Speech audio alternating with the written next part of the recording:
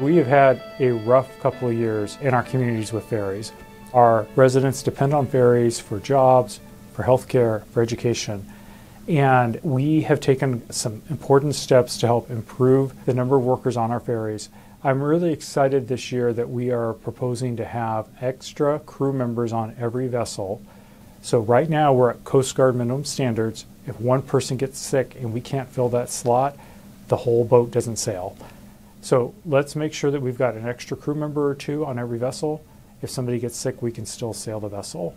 I think that's going to do a lot to help residents and ferry commuters in our district.